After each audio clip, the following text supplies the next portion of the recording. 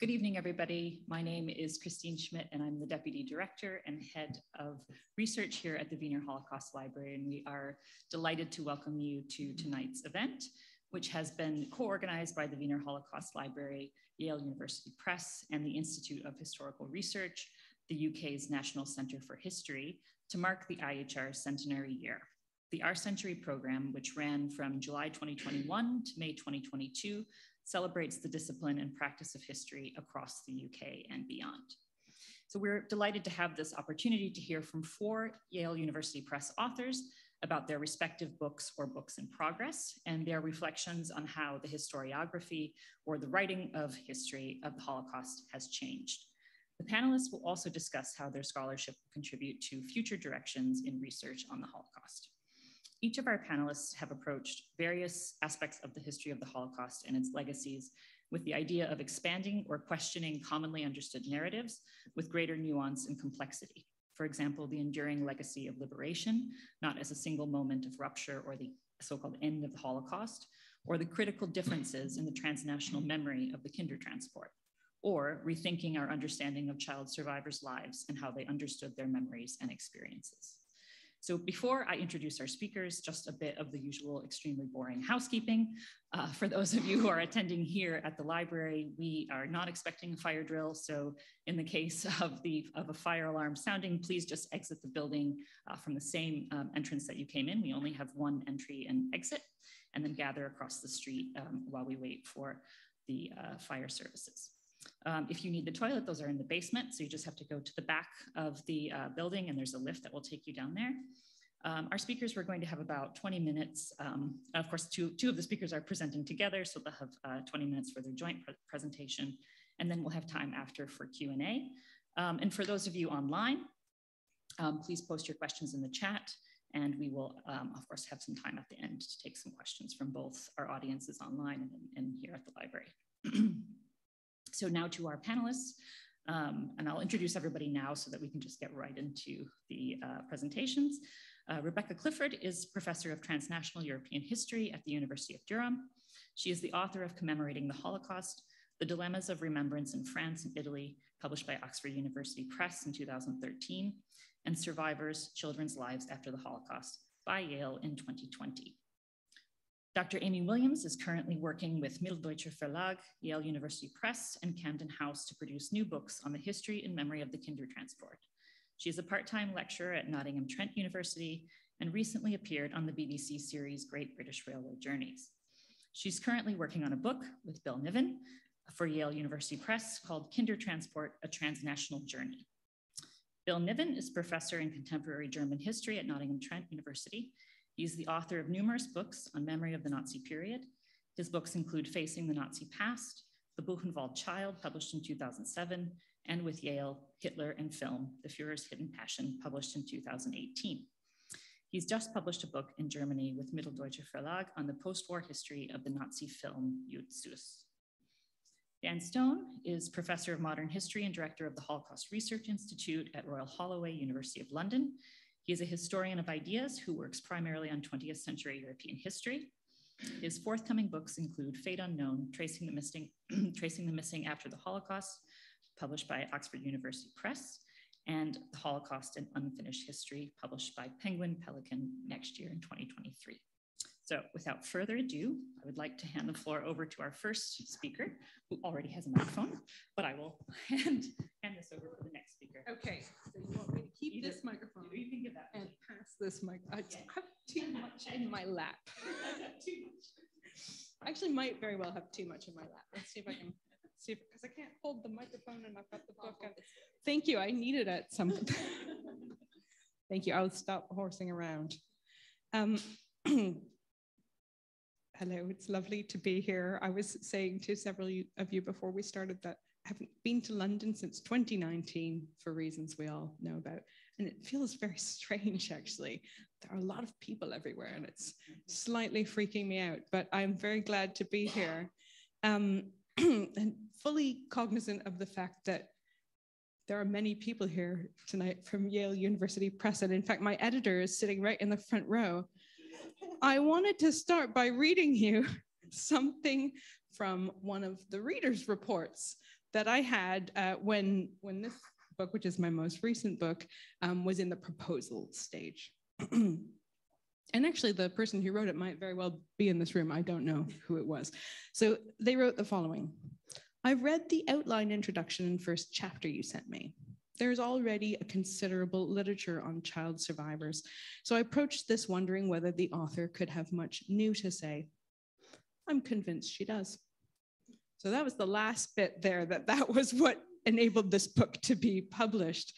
But I wanted to read that because I thought, you know, for Holocaust scholars in the room, this probably resonates with you. How many times have those of us who work in this area talked about what we're working on and kind of have it, you know, you have it met with this groan of, oh, not another book about the Holocaust. The field of Holocaust history has become so expansive, no PhD student could ever wrap their heads around the secondary literature. Primary sources have equally expanded, exploded really, both in the sense that many new ones are being generated, if you look at oral history and memoirs, and also that there's some unique new access to digitized documents. So we're kind of in a funny space in Holocaust historiography between a sense of fatigue, can there be anything new to say, and all the new possibilities opened up by these new documents. Or in other words, between a sense that there's nothing more that needs to be said and the overwhelming task of beginning to crack on with all that remains. At this moment in time, there are likely more historians working on Holocaust-related topics than ever before. And yet, certainly in my opinion, there's no particular unifying themes or central questions that motivate this research. The earlier debates that so divided historians, such as the functionalism, intentionalism debate, have receded. I don't think they've really been replaced. Or perhaps you could say they've been replaced by a multiplicity of smaller debates and questions. And when I wrote that, I thought, is that a fragmentation? Which doesn't sound very good. Or is it more of a mosaic? I think in one sense, there's a lot of room for not just for different sort of work to be done in that kind of environment, but indeed for different types of scholars to enter the field. And I see myself in that way. So having said that, I want to speak to two themes that have greatly shaped my own work, and not just this book, but actually all my work. The first is the theme of aftermaths and memory. And the second is the theme of narratives and becoming and being a survivor.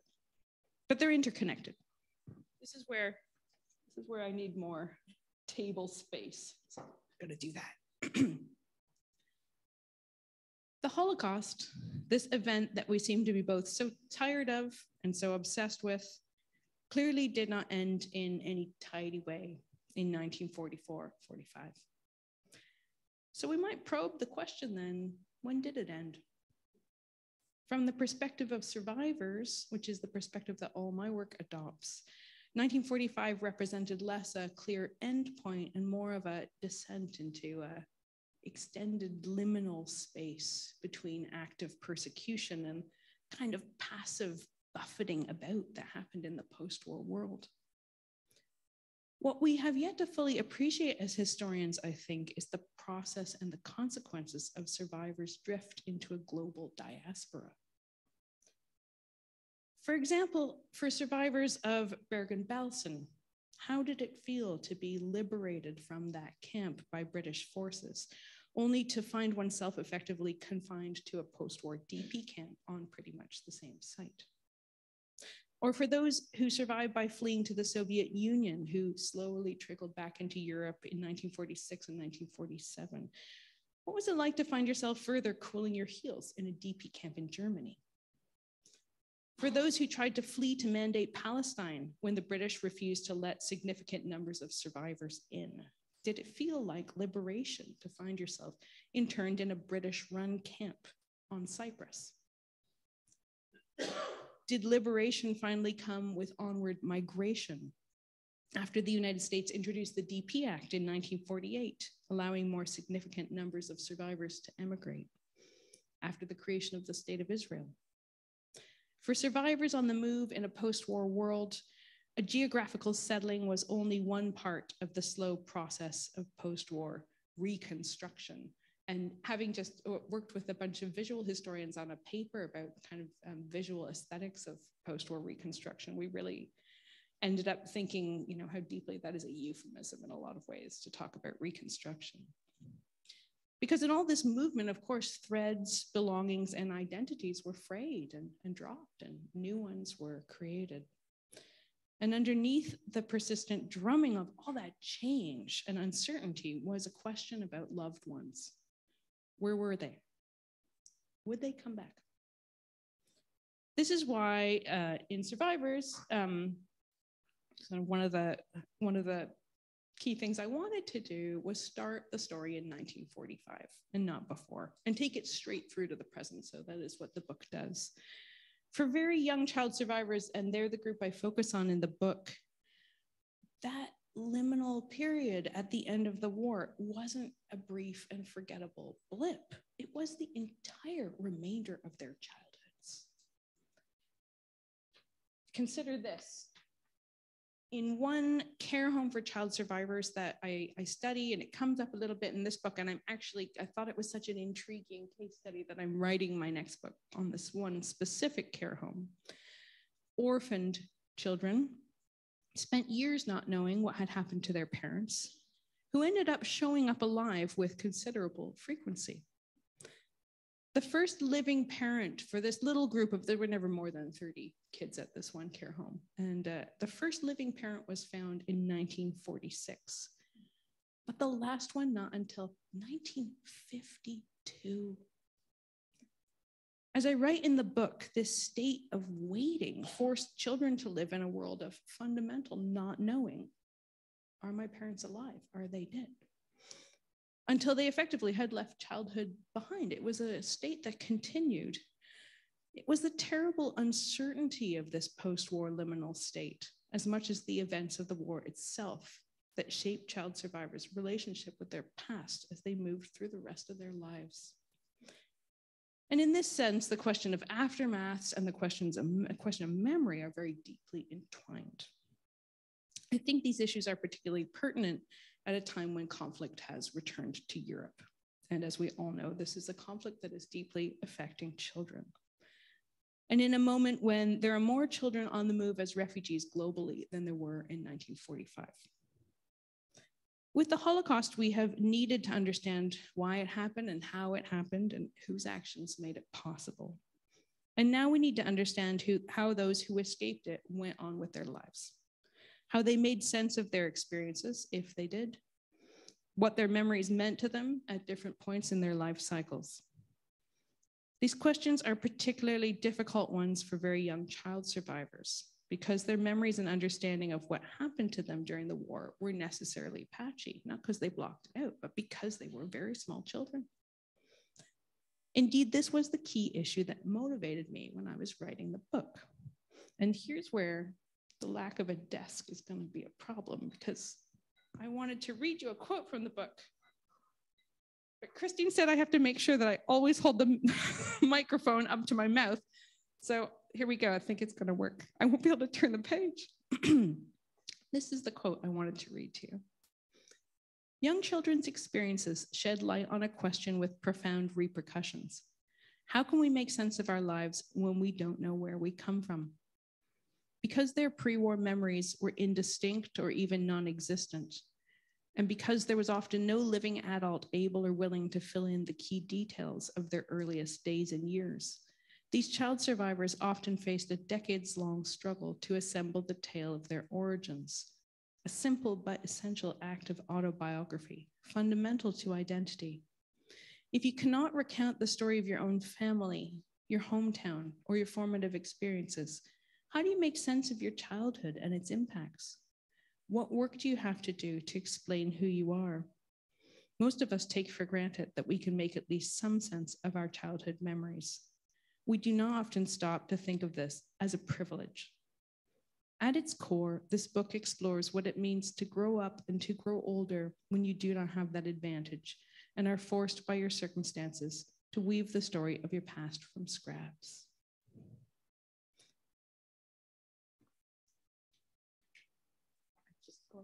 I'm going to not drop anything. Maybe it came across a little bit in that quote, but I see this book and I actually see all of my work as being less about the Holocaust and more about making sense of the memory of genocide in a broader sense. And I don't want to universalize the stories of the children in the book. They're deeply rooted in their particular historical context. But I suppose that I see my work less through the lens of a Holocaust historian. In fact, I probably never really called myself that, and more through that of an oral historian who's fascinated by memory. And I think this different perspective has actually helped me to take my work in some different directions. And so let me say a little bit about the second theme, which is the theme of narratives and of being a survivor. What does it take for the world to see you as a Holocaust survivor? What does it take for you to see yourself that way? And what does it take for historians to be interested in your experience as a survivor? Holocaust historiography, if we think about it broadly, it's my little table there, has followed a bit of a strange path in this regard. From historians in the 1980s focusing on Nazi Germany and its implementation of the final solution, a vocabulary which we've largely dropped now, through the 1990s when we saw increasing numbers of regional studies, expanding our understanding of both perpetrators and bystanders. But the late comer in all this research was victims, a focus on victims and survivors, a turn that really only developed from the beginning of the 21st century. Historians had, I was speaking really very much about historians here and not other types of scholars. They had what seemed at the time like good reasons for steering clear of the subjectivity of survivors' accounts. Although, of course, perpetrator and bystander accounts can be equally subjective. They found themselves constantly fighting the fires started by Holocaust deniers. And so they felt they had to respond by using the most emphatically objective sources they could. As a consequence, it took historians a relatively long time to come around to working with survivors' firsthand accounts. And again, this is true specifically for historians, not, for example, for literature scholars. It also meant that when historians did begin working in larger numbers with what is often referred to as Holocaust testimony, for the most part, historians missed or they didn't think to seek out the wonderful literature on the method and analysis of oral history that has developed since the 1980s. Indeed, these two fields, the study of survivors' accounts and the theory and method of oral history, are really only just now coming together. I would say that though, because I was trained as an oral historian, and that's probably what I'm most comfortable calling myself. Now, oral historians will tell you that oral sources are always primarily about subjectivity and memory. And as oral historian Alessandro Portelli tells us, they are as much about the time of the telling as the time of the event. One of the things I discovered in writing Survivors is that the oral record of child survivors' accounts changed in many ways from the time that they began to feel they could call themselves survivors. And I have another quote that I want to read to you. This one does involve turning the page. So let's see how coordinated I am, and if I don't drop either the book or the microphone. So this is a story about a woman named Felice Zed, who's one of the people who appears in the book. In 1983, Felice Zed was only beginning to learn who she was. The year before, at the age of 42, she had finally received confirmation that her parents had been killed in Auschwitz. The family, Felice's parents, David and Lydia, her older sister Beata, then aged 3, and Felice, then 1 year old, had been deported from the little town of Waldern in the Baden area of Germany to the internment camp of Gurs in the south of France. The two small girls had been rescued from the camp by the Red Cross and hidden with French Catholic families until the liberation. Felice's parents were deported and murdered. Felice had been trying since her early 20s to trace the details of her own early years and her parents' lives and deaths, but there were still holes in her understanding. She struck up the courage to attend the first American gathering of Jewish Holocaust survivors, the largest meeting of Holocaust survivors ever held, which took place in April 1983 in Washington, D.C. Hoping to meet others with similar stories, but uncertain where her own story fitted in the broader context of surviving the Holocaust. Felice braved the criticism of older survivors who told her, "You were a child, so what do you know? You don't remember." Speaking with a volunteer who recorded a short interview with her at the gathering, Felice's frustration exploded. And my sense is that there were literally volunteers sort of roaming the corridors of this big convention center, conducting on-the-spot interviews. That's the sense, which you can listen to the whole collection at the United States Holocaust Memorial Museum. And there's this sense of feeling in Felice's interview, and certainly some with other child survivors, of you can almost hear them saying, "Me? You really want to talk to me? Oh, well, okay then." So this is what Felice said. "People don't understand, and it's very hard for me to talk about it. I don't belong. I didn't go to a camp. I didn't suffer in that way. There was nothing to show for it.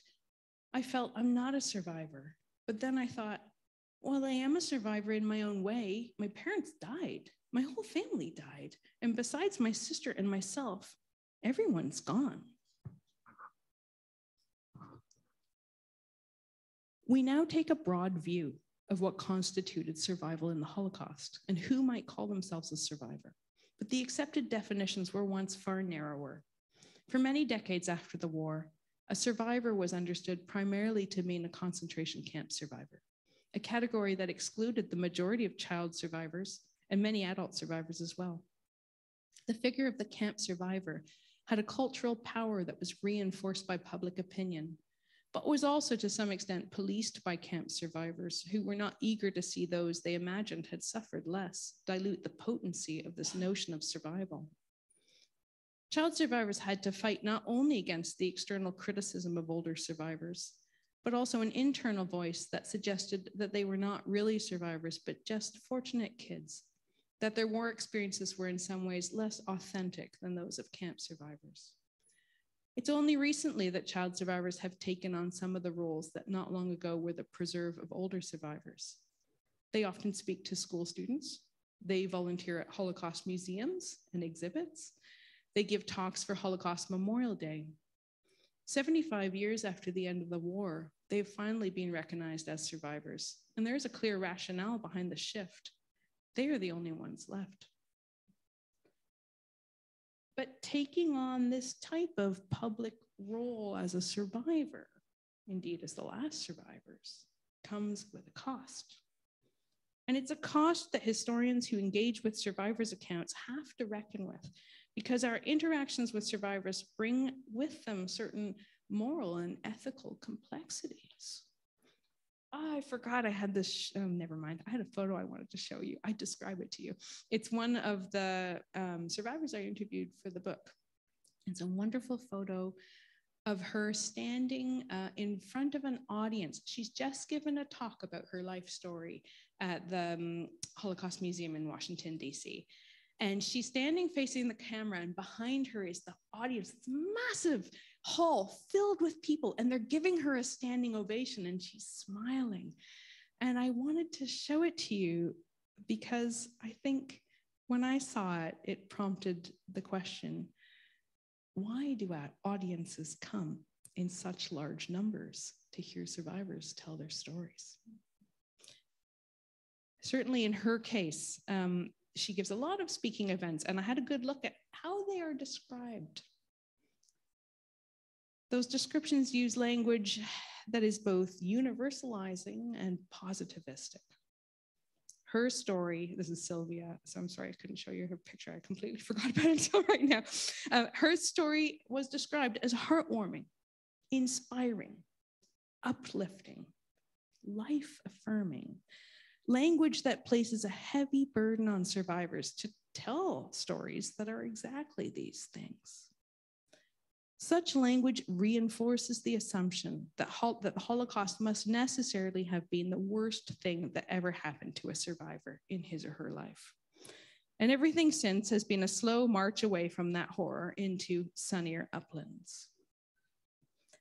But that is not how survivors, or certainly the child survivors I interviewed, describe their own lives.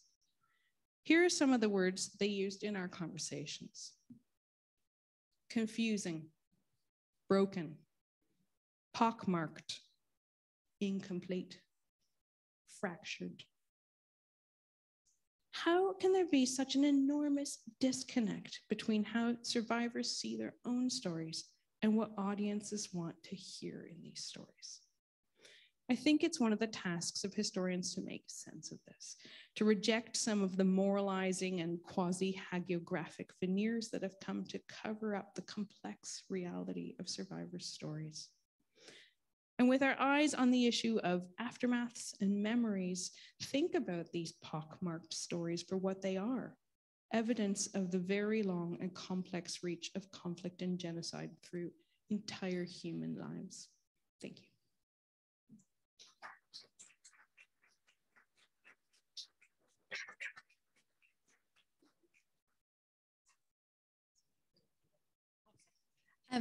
Hi, everyone. Thank you, Rebecca. I think we're going to pick up on some of the things that you said as well. Our book isn't out yet, but it is called A Kindertransport, A Transnational Journey.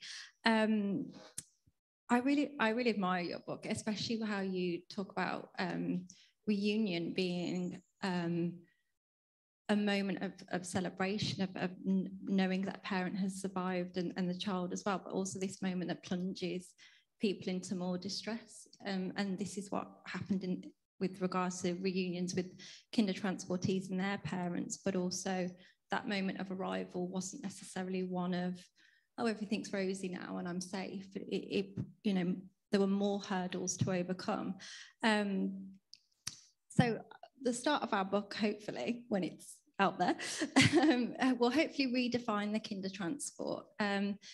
So what do we mean by kindertransport? Well, as we do know, the kindertransport was an international rescue scheme as Jewish children embarked upon multiple journeys before, during, and after the beginning of the Second World War.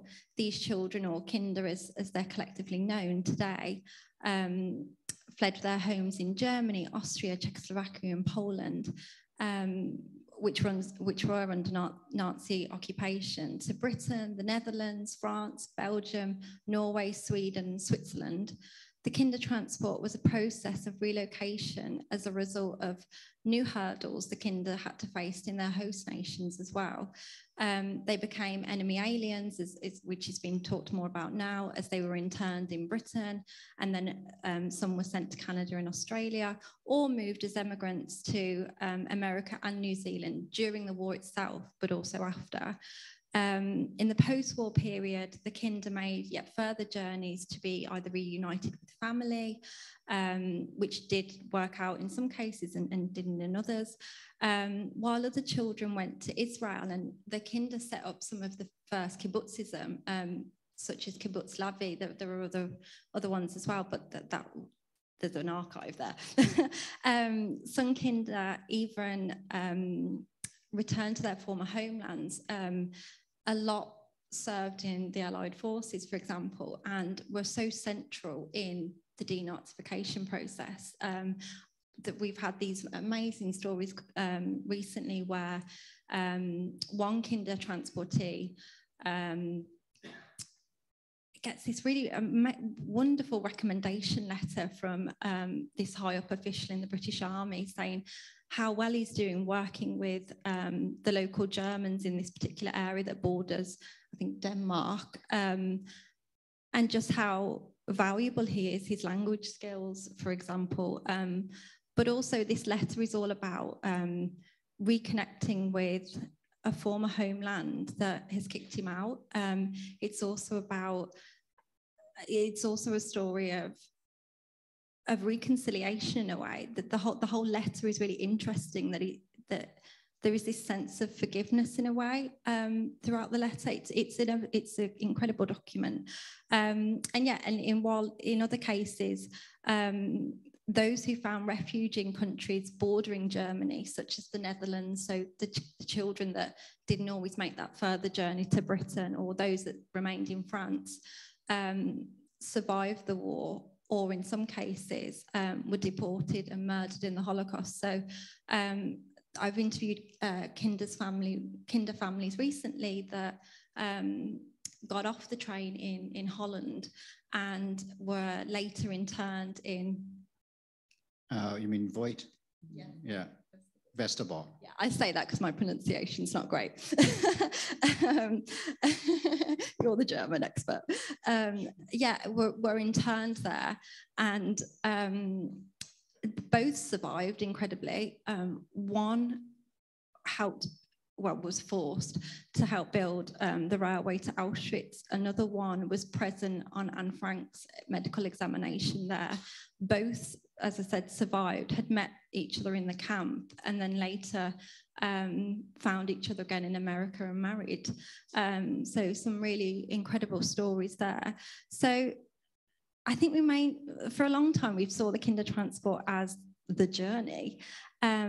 But I think our book really wants to look at subsequent journeys as a result of the Kindertransport. So expanding the Kindertransport temporarily, can't say that word, temporarily, that's not a word I can say today, but also conceptually as well, that the Kindertransport wasn't just a movement to Britain, but beyond Britain.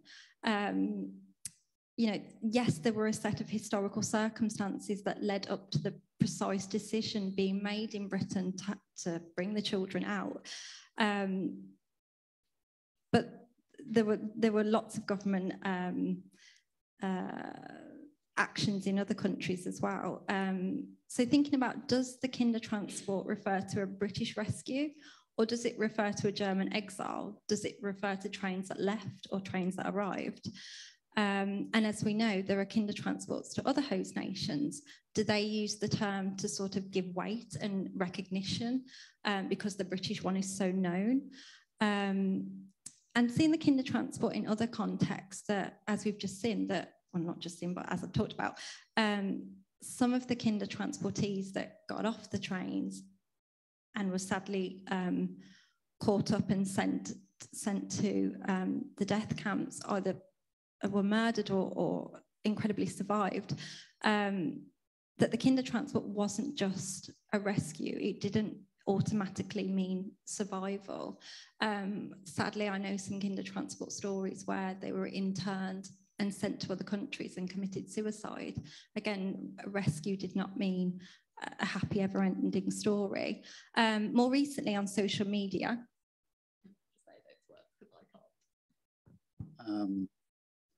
right, so Orlogsbrunnen, I'm not sure I'm any better at this than you would be, a national monument, Camp Voigt and Yad Vashem. Yeah, so on these sort of digital platforms, they're using the term Kindertransport to refer to transports to death, not transports to life. In David Cesarani's book about Eichmann, he also, interestingly, in the glossary and the abbreviations, the Kindertransport is this: Kindertransport, a specially chartered train evacuating Jewish children from Germany before 1939. Later, Nazi term for deportation train carrying Jewish children. And he specifically is referring to a meeting between Eichmann and a fellow transport officer here about movements from France to Poland. I'll let you read the quote out because it's partly in German. So Eichmann used the same term, Kindertransport. Kindertransporte können rollen, so the children's transports can roll, they can be started. And he was saying this in relation to those that were being deported, not those that were being rescued. So the term itself can mean trains to life, trains to death. Interestingly, thinking about Vera K. Fast's book, which Joe, our publisher, also published, I would say, which is the most up-to-date history of the Kindertransport. she talks about moving the Kindertransport and looking at the period 38 to 48, with the initial Kindertransport being 38, 39, but Rabbi Schonfeld's work obviously continued, well, during and after the war, so she includes that within her definition to broaden that definition. Yeah, I'll pinch the notes, I can remember. I think what Amy, I'll be with you in a second. What Amy said about trains to life and trains to death, and I just wanted to, I don't know if you've seen the memorial in Berlin by Frank Meisler at Friedrichstraße, which initially, so it's a Kindertransport memorial, and it set out initially just to show a group of children going on the Kindertransport, so in parallel to the group that arrived in London that we see in the memorial there. And due to pressure from the Berlin authorities, he was made to include or invited to reconsider because they thought it looked like a group of kids going on a school outing. So he reconsidered, and the result of the reconsideration was that a second group of figures was added to the memorial, which showed children going to Auschwitz. So this idea of trains to life and trains to death is very much intimately connected in that memorial. And I think what Amy was saying is that we need to tell the story of the Kindertransport within the context of the Holocaust as well. I think too often it's been separated from it. I mean, the trains to life and trains to death intimately connect the families. Those who managed to get away on the Kindertransport lost their family members on trains to the east in many, many cases. In some lucky cases, they survived, but in most cases, they didn't. So there's an intimate connection there, and that raises questions, of course, what it meant for the parents and other siblings who remained in Germany to be without those who'd gone on the Kindertransport, and what it meant for those on the Kindertransport to be without their parents and siblings, what that separation meant, and also the constant fear and anxiety about what was happening in both cases, the sudden stopping of the Red Cross letters, the contact, or the minimal contact that there was. This is an intimately connected history, and that's something I think that we would very much want to put into focus in the book. There is a tendency to talk about Kindertransportees, and this is something Rebecca was touching on and saying those who survived the camps are, as it were, the true survivors. And I think it's a tendency to say that Kindertransportees were not Holocaust survivors. They cannot be considered Holocaust survivors in any real sense. And we've had some, not arguments about this, but one or two cases, some quite heated discussions at least. Whereas it seems to us, at any rate, that had they not got out in 1938, they would almost, on 39, they would almost certainly have died. So and do you only survive something if you come out at the end of it? Or do you survive it by not having been lucky enough to have escaped it in the first place, with the inevitable corollary had you not escaped, you would have ended up on that ship, in that camp, with the same fate, because it involves a certain judgment, a certain almost value judgment, that if you've not survived in that way, you're not a proper survivor, you're not someone who's gone through as much as those who've survived a camp. But the children went through enormous amounts of pain and agony, even in Britain, even where they were lucky enough to escape. We know about what happened to them in some foster homes with some foster parents. They were used as domestics. They were in some cases abused. All these stories are well enough known now. But we have to ask what that means as well, on top of the separation from the parents and the anxiety that I talked about. So that transnational history will also look, I think, not just at the context of the Holocaust, but the context of the war. And that was something you talked about, that these children who'd arrived in Britain as German refugees or Austrian refugees, Jewish refugees, in some cases Polish and Czech or Slovakian, many of them then, or some of them at least, ended up in internment camps at the start of the war when they were no longer classified so much as Jews as Germans. They suddenly belonged, as it were, or there was the threat of them being perceived as belonging to the other side. Now, the British government did realize their error, I think, after a while. It hadn't done this, but it happened for long enough to make us ask about that, the influence, the impact that has on the identity of a child, separated from the parents. So first of all, you're brought up in Germany. If you're in a Christian family, a converted family, you gradually learn under Nazism that you're in fact a Jew. If you ever do really come to understand that, you probably don't in many cases. Then you come to Britain as a Jew, and then you're interned as a German. And then if you come out of the camp, there were cases of German Kindertransportees, Austrian Kindertransportees who joined the British Army and then didn't only become British, but they actually fought on the side of the British. That's as British surely as you can possibly be. And it raises sort of questions about, if you want to talk to that. So yeah. So raises questions too about the impact of all this on identity. So those are sort of some of the points, the longer term influence. So the question of to what extent the Kindertransport is part of the Holocaust and to what extent it needs to be understood too as part of the war. I think those two are questions we'd want to address. Yeah, and also we've learned a lot of stories about those that had places on the Kindertransport, but then never went on the Kindertransport. So are they Kinder? Are they not Kinder? Ruth Kluger is one. Her family had discussions, for example, about going on the Kindertransport and then never went. But there are people that have like the actual documentation to say they were going and then never went. Those that were on the last Winton train that didn't leave, some were able to flee and go to Sweden, sorry. Many were murdered. So are they Kinder? Are they, there's a lot to think about here. But in terms of, so why do we need this transnational history then? Well, it's to place it within all these wider contexts that we've just spoke about.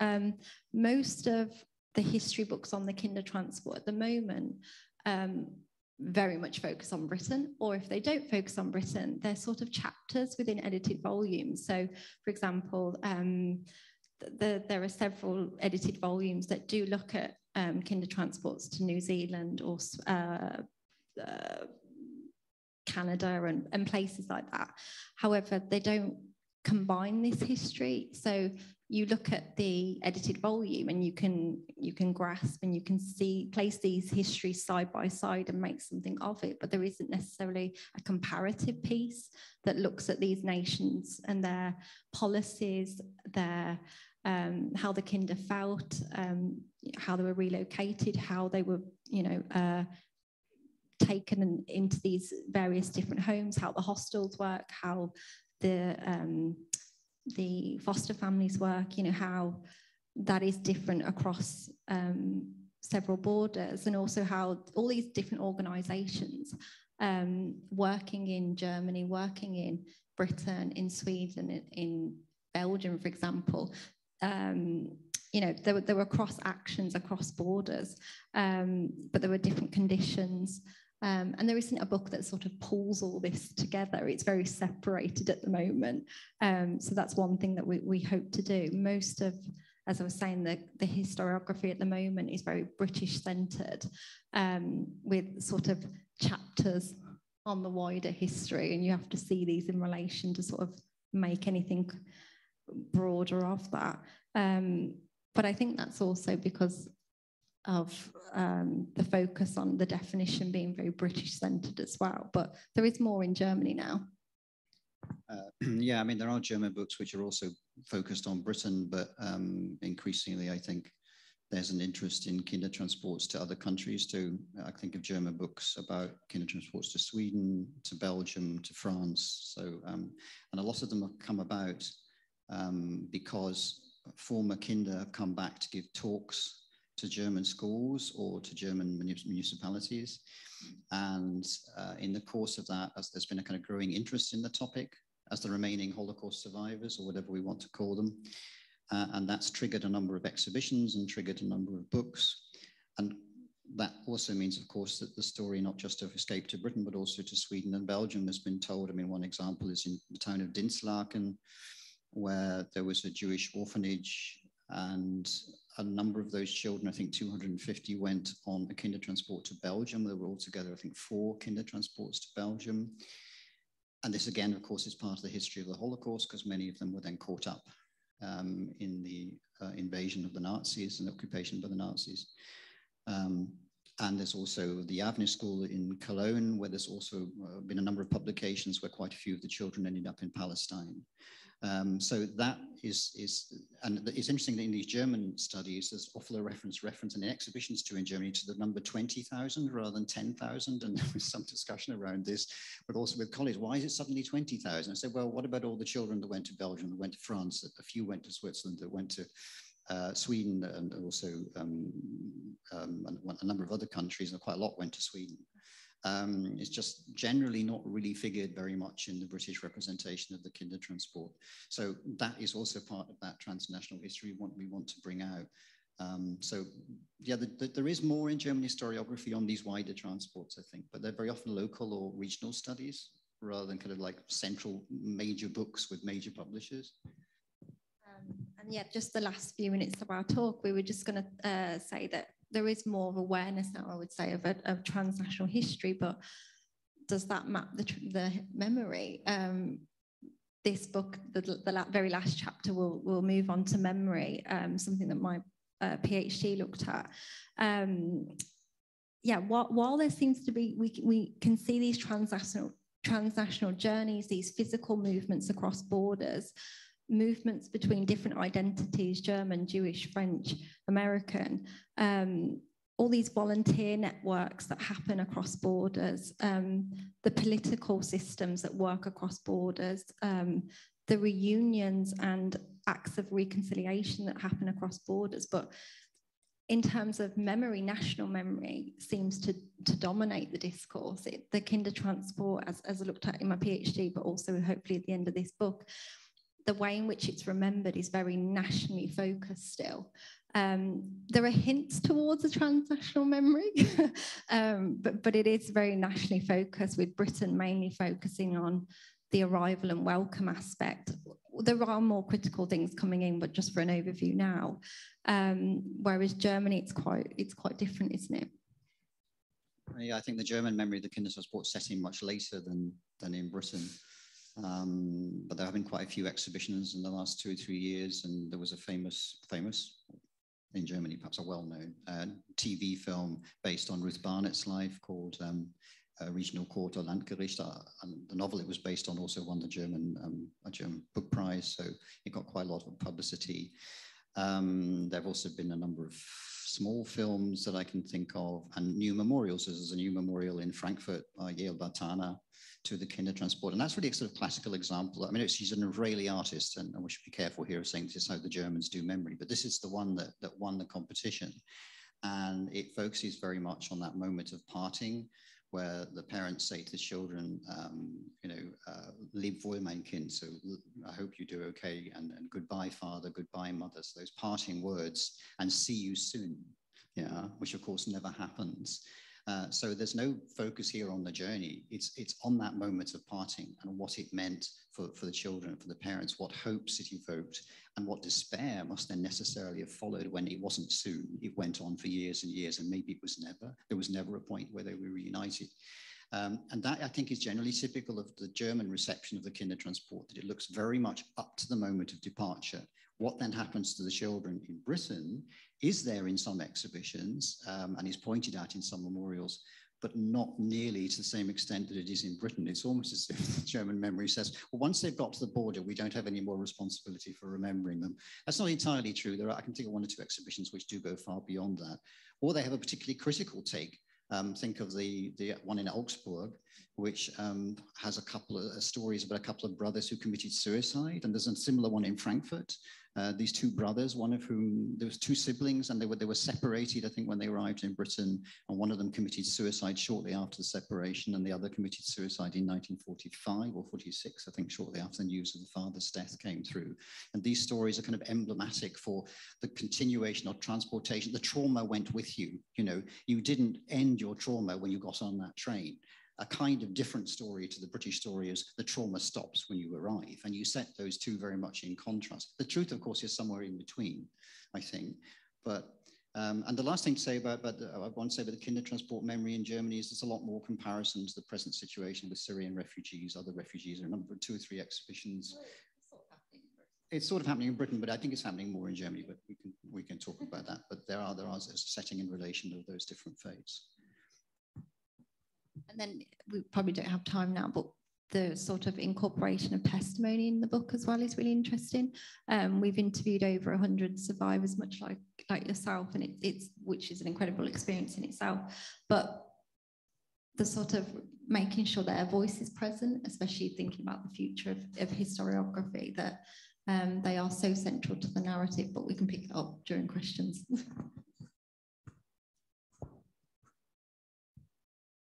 Can I stand? Yeah. Will it work with the camera?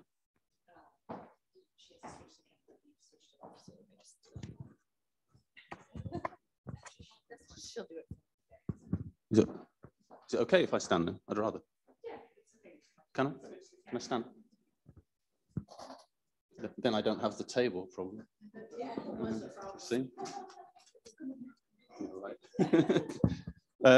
Evening, everybody, and thank you to the organisers for the invitation to speak tonight. It's really a pleasure to be doing an in-person event. I guess the problem with going last is that some of what I wanted to say has already been foreshadowed, as you'll see. But that's okay. I've got other things to talk about as well. So, but I will pick up on a couple of the things that have been said, particularly about the changing meaning of the term survivor, for example, as well as a few other things. So I want to say a little bit about the book itself, the liberation of the camps, and then I'll say a bit more about the broader context of the book and why I think the topic lends itself to a broader understanding of post-war European history. And then I'll come back to the question that Christine raised at the start about the future of Holocaust studies and Holocaust historiography, and talk a little bit about that, because as Rebecca said at the start, the literature is now so mountainous that no single person can hope to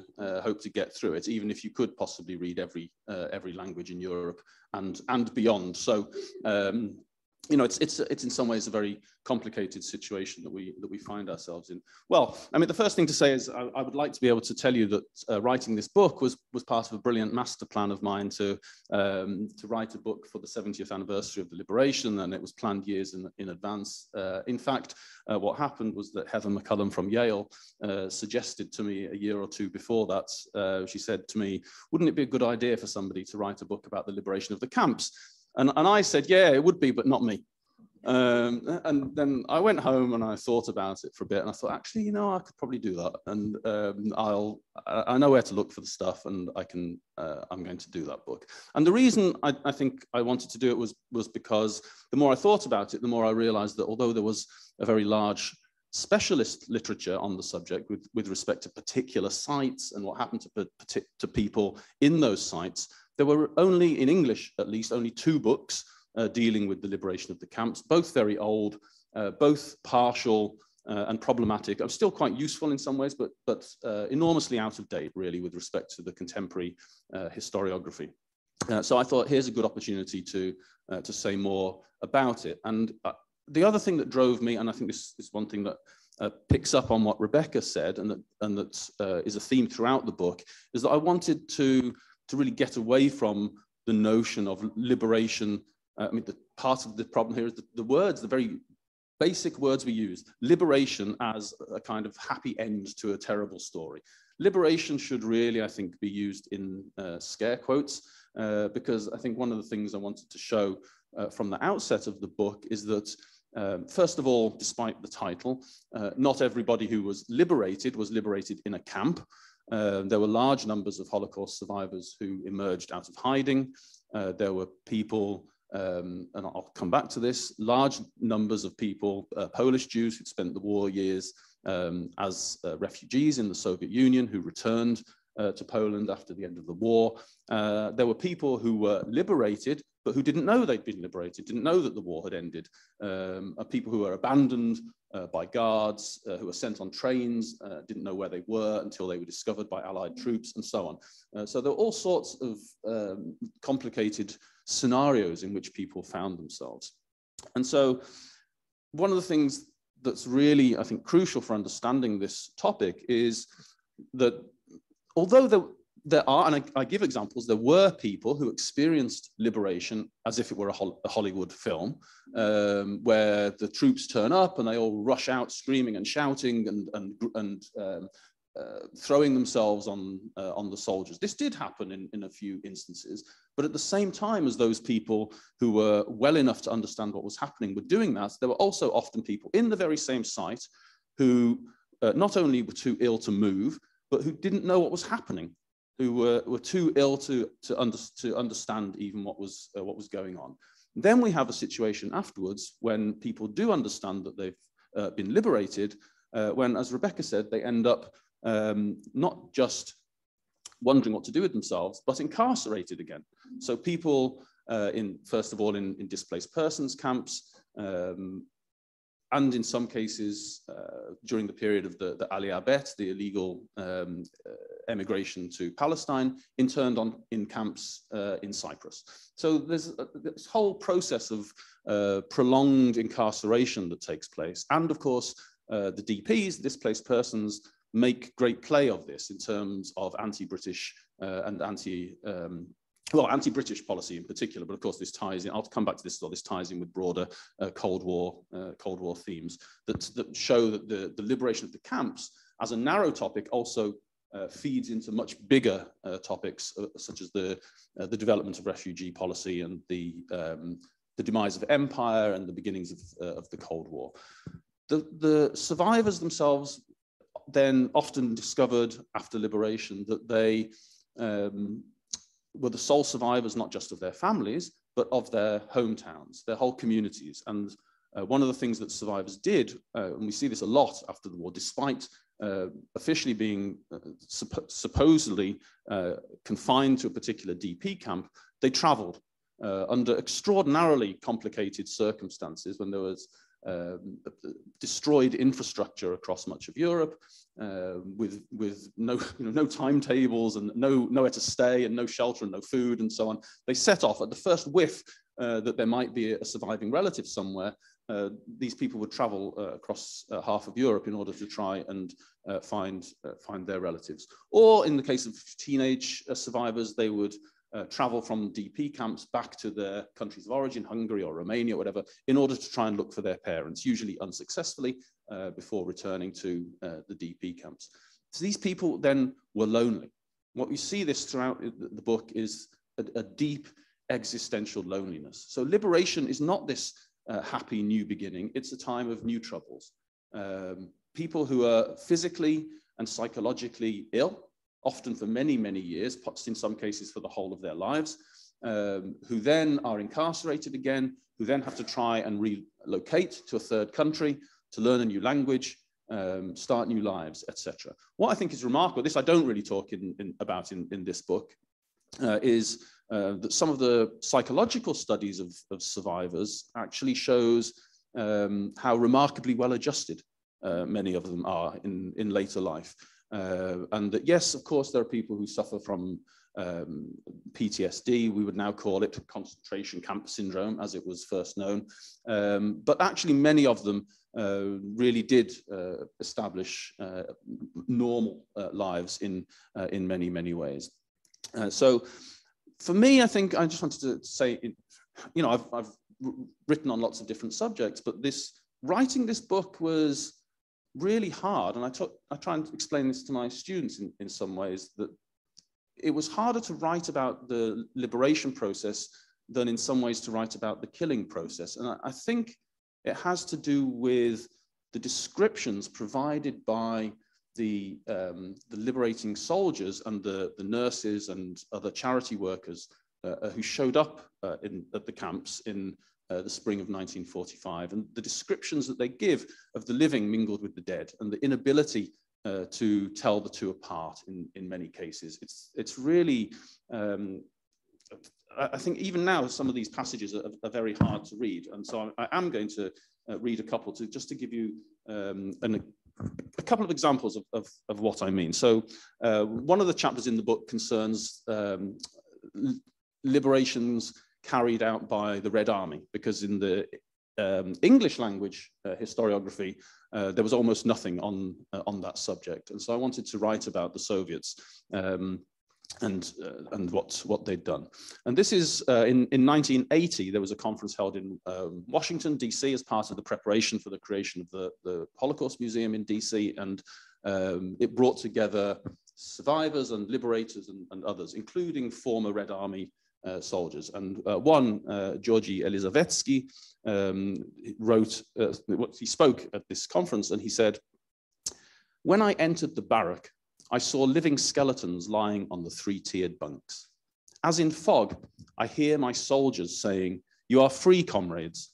I sense that they do not understand us and begin speaking to them in Russian, Polish, German, Ukrainian dialects. Unbuttoning my leather jacket, I show them my medals. Then I use Yiddish. Their reaction is unpredictable. They think that I am provoking them. They begin to hide. And only when I said to them, do not be afraid, I am a colonel of the Soviet army and a Jew. We have come to liberate you. Finally, as if the barrier collapsed, they rushed towards us, shouting, fell on their knees, kissed the flaps of our overcoats, and threw their arms around our legs. And we could not move, stood motionless, while unexpected tears ran down our cheeks. And that's, that's a colonel of the Red Army that's fought its way west, conquering territory. And the descriptions, I think this is one of the things that shocked people at this conference in 1980, the descriptions offered by the former Red Army soldiers, once they were outside of the Soviet Union and didn't have to use the kind of official Marxist-Leninist vocabulary, was exactly the same as that given by the Western Allied soldiers in terms of how shocked they were, despite their being battle-hardened and so on, that the encounter with the camps was something that they were still startled by many years later. And I just give you a comparable example. This is from Marcus Smith, an American doctor from Dachau in April 1945. An incredible sight, a stench that is beyond experience. Horror-stricken, outraged, we react with disbelief. Oh God, says Rosenblum. Ferris, silent, and so is Howcroft, his vocabulary inadequate to describe this circle of evil. I hear Hollis, our car-counting driver, say that even primitive, savage people give a decent burial to their own dead and the dead of their enemies. I shut my eyes. This cannot be the 20th century, I think. I try to remember the redeeming attributes of man. None comes to mind. And I think these sorts of statements, coming from soldiers are really shocking, I think, in many ways. And I find still that no matter how many times I read these accounts, particularly from Belsen and Dachau and Buchenwald, that they don't get any easier to read. And that, I think, was, for me, I think, one of the motivations to write this book. But this question here about, the 20th century, about savagery and primitivism and modernity and so on, means that there are bigger questions here. And I think I just want to mention a few of them. The survivors, who at first, of course, were, as Rebecca says, not survivors in the sense that we understand them now. They were former camp inmates who then became displaced persons, who then became refugees or exiles, who then became new citizens of third countries.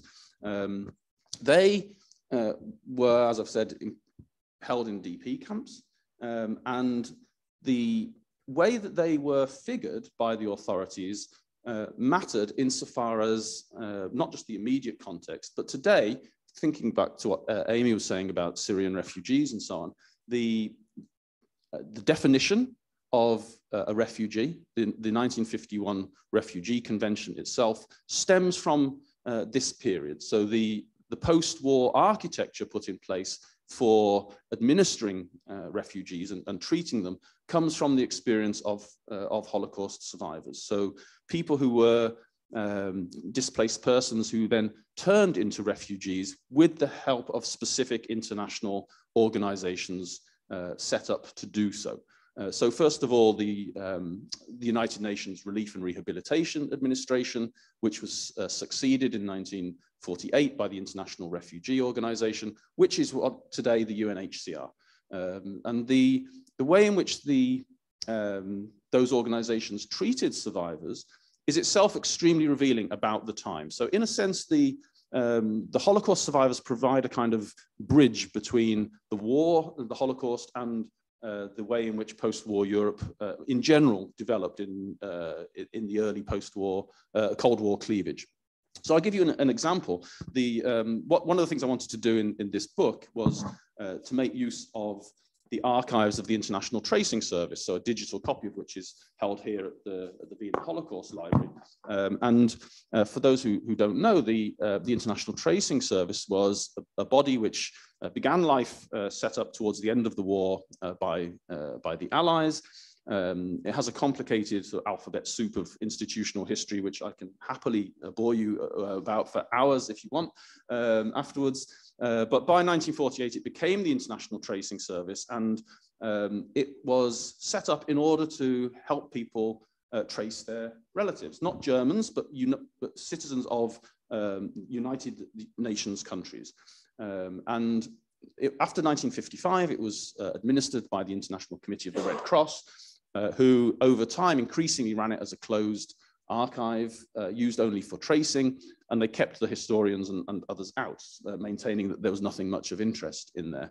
And when it was finally opened, just over 10 years or so ago now, it turns out that there's 30 million documents in there, over 100 million pages of stuff. It's the world's largest collection of material relating to Nazi persecution. Not all of it unique to that particular archive, much of it copied from elsewhere, but huge runs of material relating to the concentration camps and also to the post-war period, to the care of displaced persons and refugees. And so all the material from the International Refugee Organization is there, for example. So I wanted to use some examples from the IRO treatment of refugees. And one of the things that they did was to interview people who applied for IRO assistance in moving to a third country.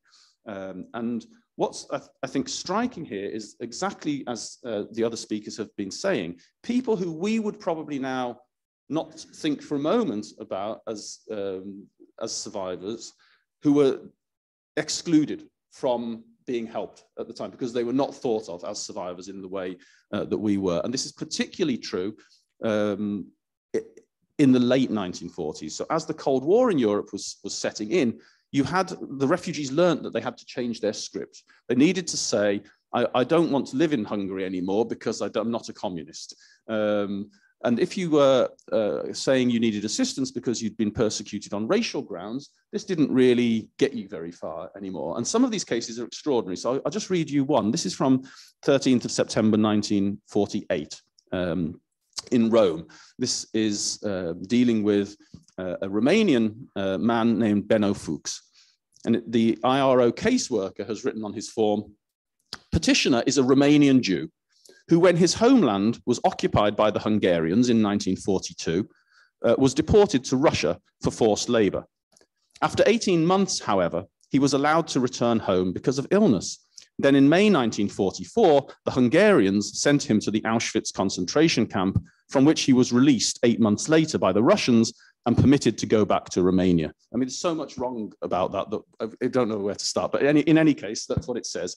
And then it goes on. On the 14th of March, 1948, petitioner left his home illegally for Hungary, where he altered an invalid Romanian passport and succeeded in using it to reach Italy. During his interview before the review board on the 10th of September, 1948, he admitted that conditions in the fur business, that's what he was making his living from, were extremely bad, and that he had emigration to Canada or Paraguay in mind since 1945, but was always refused a Romanian passport. Petitioner also admitted that he has never been persecuted at home. This is typed, and then the case someone else has added in pencil at home as an addition, and that his sole activity was as a member of the Zionist Party. Petitioner is not within the mandate of the organization. A man who'd been in Auschwitz, right? And this is a Romanian survivor of Auschwitz. It's obviously come from northern Transylvania, since it talks about the fact that the Hungarians had occupied his home. Unthinkable, I think, really for us now, that somebody like that should not be considered a survivor, and was refused the assistance of the International Refugee Organization because he'd not been persecuted at home. It seems to me like he probably had, since he'd been deported from his home and sent to Auschwitz, but that's a different matter. And then, of course, there were other people, by contrast, who were gaming the system, claiming to have been persecuted, who did in fact manage to receive the assistance of the IRO. Although, to be fair, they were actually quite good at rooting out people with fascist backgrounds and so on.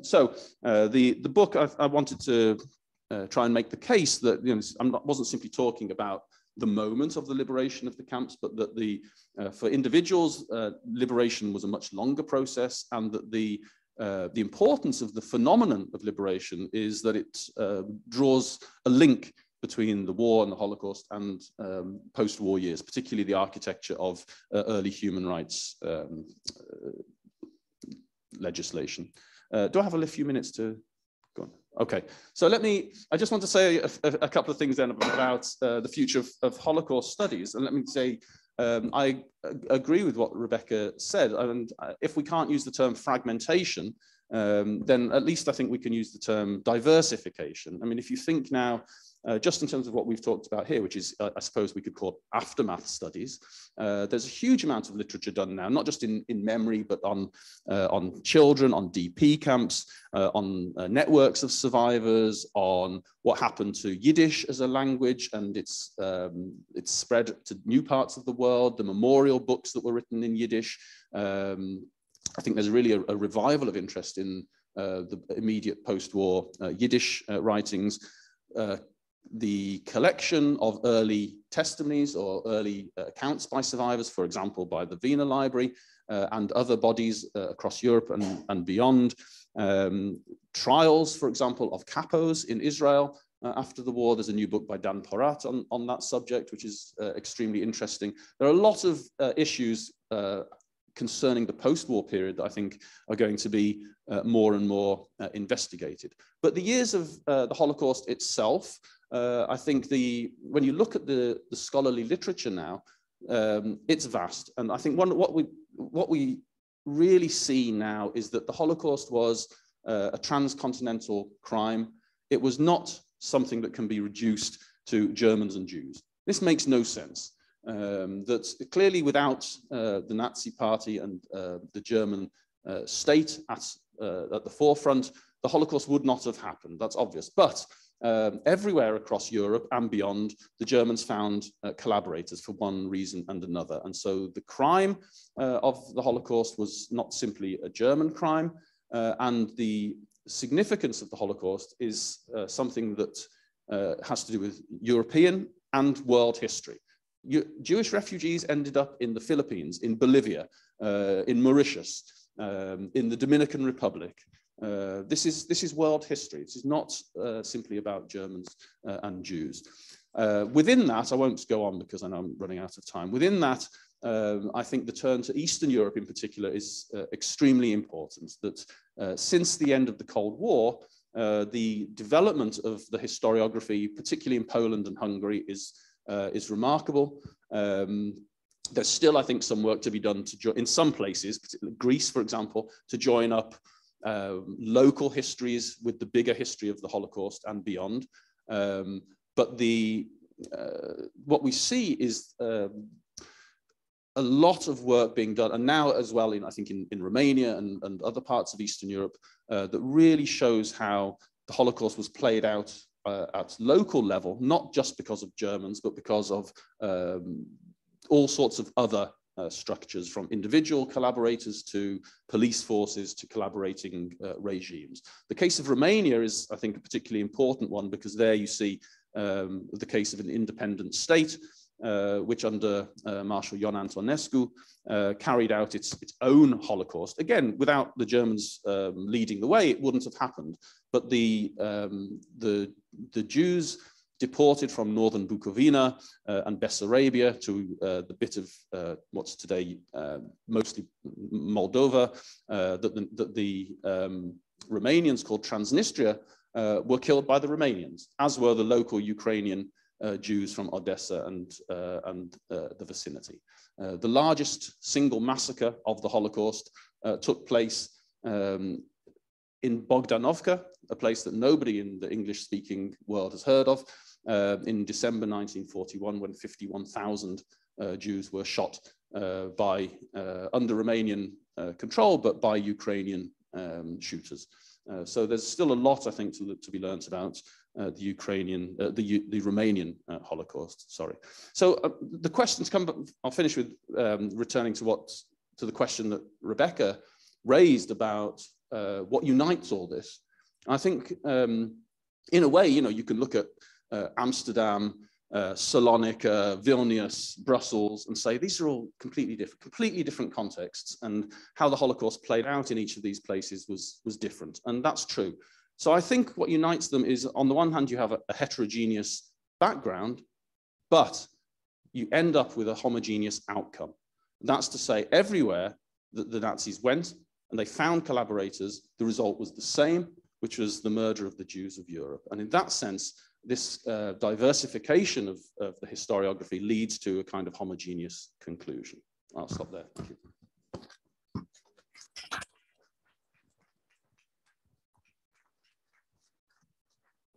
Thanks for that. Thank you to our panel. I think every presentation and every discussion sort of fit really well together and built on each other, and showed in some ways the relationship between historical memory and writing of history and the different approaches that you've all taken. So I want to just take some time now to take some questions from the audience here and online. If you can raise your hand, and then we'll bring you a microphone, because then people online can hear your question, if you don't mind. And then, of course, when you guys answer your question, if you can just take a microphone, or I can hand you mine. So any questions? Yes. Do you want to do it, or? Okay. Thanks very much. It was all very interesting.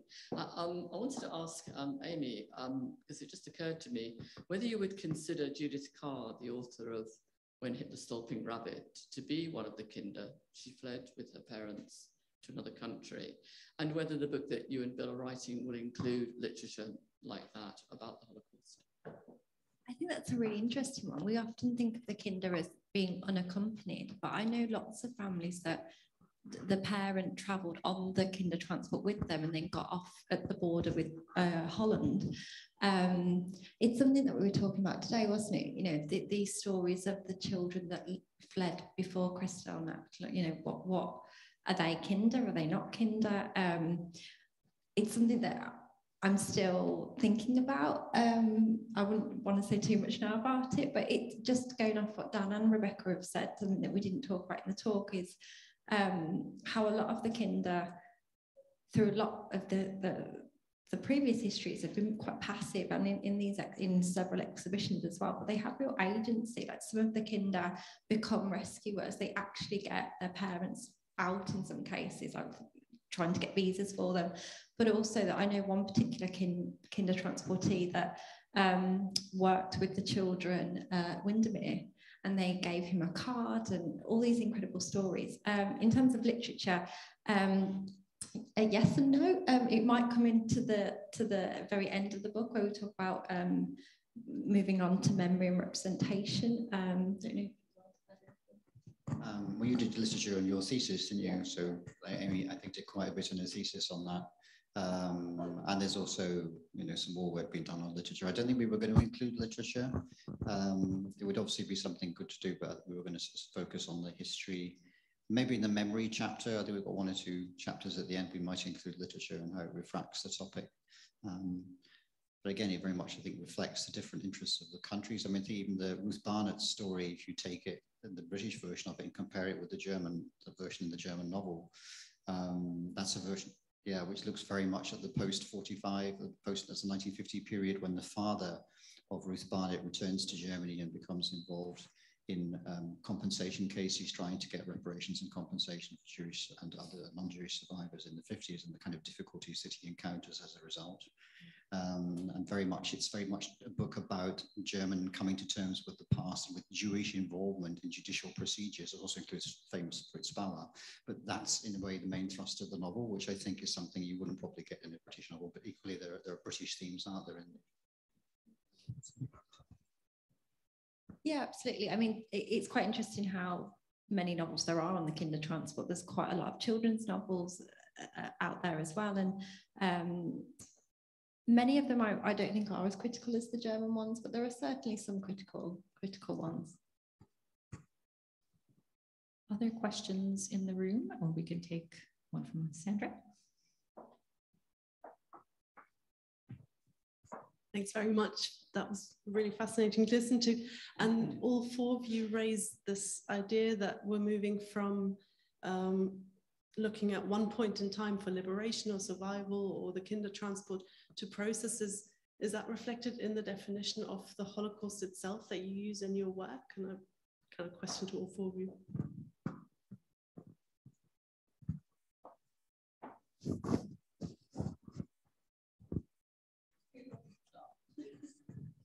I'm just reflecting on the question. You know what, maybe this actually gets to the crux of why I don't tend to call myself a Holocaust historian and instead call myself an oral historian or a historian of memory, because you're right that in effect, I mean, certainly Survivors as a book, it starts in 1945 and it goes through to 2020. So in fact, of course, the subtitle is Children's Lives After the Holocaust. So I don't know that I've ever thought about it being a sense of my changing my definition of the Holocaust, but rather maybe just being careful about even calling myself a Holocaust historian. It's very much about aftermaths. That was a kind of almost a personal answer in a way, because in a room full of Holocaust historians, I've always felt like the odd one out somehow, because I don't work on the war years. I mean, they come into it, obviously, but it's always been the post-war world that I wanted to know about. Respond? You want to go or shall I go? Yeah, I think, I mean, there's been a lot of discussion, and there still is, around when the Holocaust began, and Dan will know far more about this than I do, but obviously most accounts would start it in the war, but there's discussion around Kristallnacht and the significance that Kristallnacht has for the further developments that led to the Holocaust, or whether it was indeed the start of the Holocaust, or whether the Holocaust started in 1933. I mean, there are lots of discussions about this. In terms of our understanding of the Kindertransport, I think we very much do believe that for these Kinder, that's when it started. They were taken away from what was threatening, which was this huge cloud over their families and over German Jews altogether. And the same was true of Austria. They were escaping what had started to happen, and what had started to happen was a harbinger of what was to come. That, in that sense, it certainly was for these children and for the families who sent them. They were sending them because they feared that Kristallnacht was the start of something. Whether they were right or wrong at the time, whether the Holocaust would not have happened had not other factors come into account. And you can't say that Kristallnacht is anything other, it's not making the Holocaust inevitable. However you interpret Kristallnacht, it was interpreted by many people at the time as a sign that things were getting worse and could only get worse still. And so it was necessary to escape. And in that sense, I think it started there already. And also in terms, of course, of what I was talking about, and Amy too, about what happened to their families and about the separation from these families, the further fates of the families, and also many of the Kinder who, and Amy mentioned this, some of the Kinder, some of that 10,000 that didn't go to Britain, who went to Holland, who went to France, not those who went to Sweden, most of whom managed to survive, but quite a few of those who escaped in late 38 or 39 became caught up when the Nazis occupied Western Europe in Holland and France, and were then deported to their deaths, not in all cases, but in most. So for them too, they may have escaped in late 38 or 39, but that was the passage to their death ultimately. So I think certainly we would want to argue in our book for understanding the Kindertransport in terms of a view of Kristallnacht, which saw it as not just as a harbinger of something much worse to come, as a massive sense of foreboding. And from that point of view, yes, I think I would expand the concept. I think I want to say no to your question. I mean, I've written, and I would say exactly as the others have done, that the Holocaust didn't just end in 1945. But what I mean by that is that the effects of the Holocaust didn't end in 1945. I think that I'd be willing to debate, whether we start in 1938 or 1933, or whether this is, a la Christopher Browning, specifically about the decision-making process between 1939 and 1941, doesn't matter. But certainly, I think when I talk about the Holocaust, I mean the the murder of the Jews of Europe by Nazi Germany and its allies. And during the years up to, let's say up to 1945, we'll leave open the question at the beginning for the moment. But I think the post-war years are part of the history of the effects of the Holocaust. They're not the Holocaust itself, I think is where I would, but you know, maybe you feel differently. Thanks, and I think we're going to take a question from our online audience. Yes, we have a question from Michael Baker. He says that it seems to him that a key theme in modern Holocaust studies is the nexus of wider violence in Nazi-occupied Europe that provided the climate for the Holocaust. And Christian Gerlach is very good on this. He says, for example, the Nazi-Soviet war led to murder on a vast scale against millions of non-Jews as well as Jews. And Michael is asking, what is the view of the panel on this?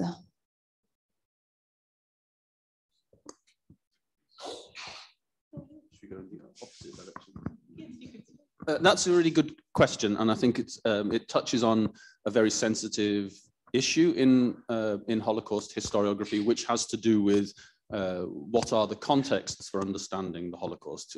Should you only talk about the German decision-making process, or does it help to situate the Holocaust into the broader context of European history, let's say from the Great War onwards, or even going back before that to encompass histories of colonialism, slavery, etc. You know, to what extent do you need to understand European histories of violence in order to understand the Holocaust? And of course, there are historians who think that if you look beyond the Nazi regime, in some senses, it leads you to downplay the significance of the Holocaust. And there are others who would say, actually, it does nothing of the sort. What it does is simply provide you with the kind of understanding without which the Nazi regime and the Holocaust look as though they've just come from outer space. And Nazism didn't come from nowhere. The violence perpetrated by the Nazis also has precedents. So I would situate myself in the latter camp to some extent. I have no problem with thinking about comparative history, comparative genocide, thinking about, let's say, the origins of Nazism in the front experience of the Great War and the consequences of that, the Freikorps, the post-war violence, population transfers, ethnic cleansing, and so on that went on in Europe between the wars. But with the proviso that I would say, simply saying that, let's say, a la Tim Snyder, that in Eastern Europe, lots of people were killed by the Germans and lots of people were killed by the Soviets, that in itself doesn't help you explain the Holocaust. It doesn't explain the specific animus that the Nazis had against the Jews, I think. So that, of course, lots of people were killed in Europe in this period, but to understand why the Nazis, towards the end of the war, went out of their way to round up and deport the Jews of Corfu or Rhodes, for example, or were still hunting for Jews in the south of France. It's not enough to point to the fact that millions of people were killed in Eastern Europe. The numbers, of course, make the small numbers of Jews hunted down elsewhere in Europe seem irrelevant. But for understanding the Nazi plan to eradicate the Jews as such, you can't simply look to the violence that took place in the kind of post-imperial Eastern European space.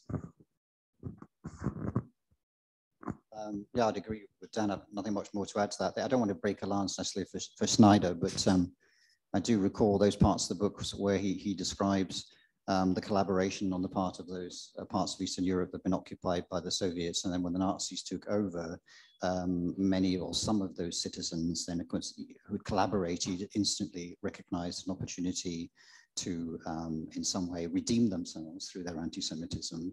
So there is some kind of causal nexus in some cases at any rate, but you're absolutely right, that doesn't explain the attempt by the Nazis to kill as many Jews as they possibly can by the end of the war, including the Jews of Corfu, which is always that excellent example. So there may be, you can maybe explain how the violence might escalate in some cases, or how you might find willing collaboration for the violence, and that is certainly there. We know that too in the studies of Poland recently, and also Ukraine, although I think more needs to be done under Ukraine. But none of that explains away this basic attempt on the part of the Nazis to carry out the killing of as many Jews as they possibly could.